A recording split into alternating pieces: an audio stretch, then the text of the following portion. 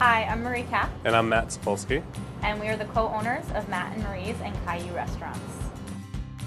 Both of us met in business school here in Philadelphia. I overheard Matt actually talking about food, of all things. And I was working at a private equity fund, and I found the best part of my day was lunch, so I figured it's about time to make that my career. Both of us have no restaurant experience prior to Matt and Marie's and Caillou.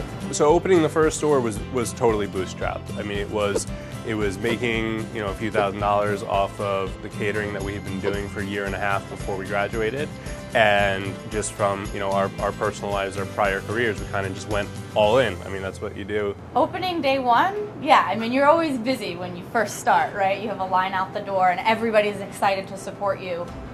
Keeping that momentum, though, is difficult. It doesn't come each day. A bad day was that both Matt and I had to go outside and start flyering and just grabbing person by person through an interaction to get them into the store.